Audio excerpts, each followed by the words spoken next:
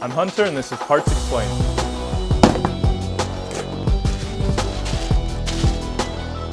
Today we're going to be talking about O2 sensors.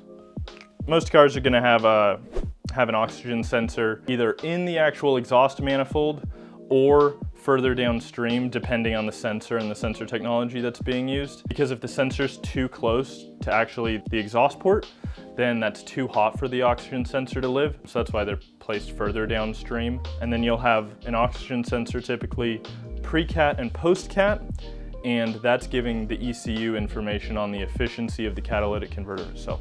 There's a ton of ways an oxygen sensor can fail.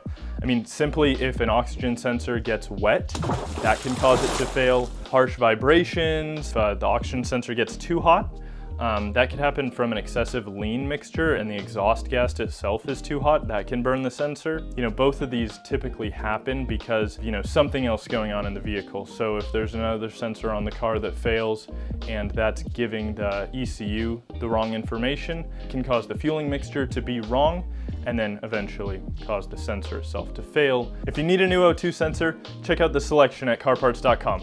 Link below.